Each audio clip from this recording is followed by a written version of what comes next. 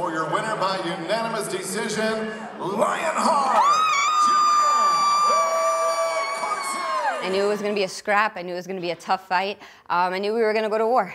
5 of my 6 pro fights have been in the Invicta cage, and it just feels like home. And being surrounded by so many top-level females in the sport, I think it really brings us all closer together, and it gives us a platform where we can really showcase our skills and be there to support each other, but at the same time go to war and put on a great show.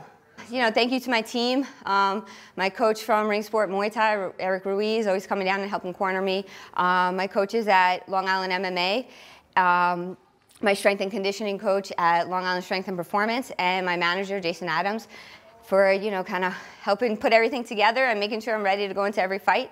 And all the fans that were screaming my name out there, that felt really good.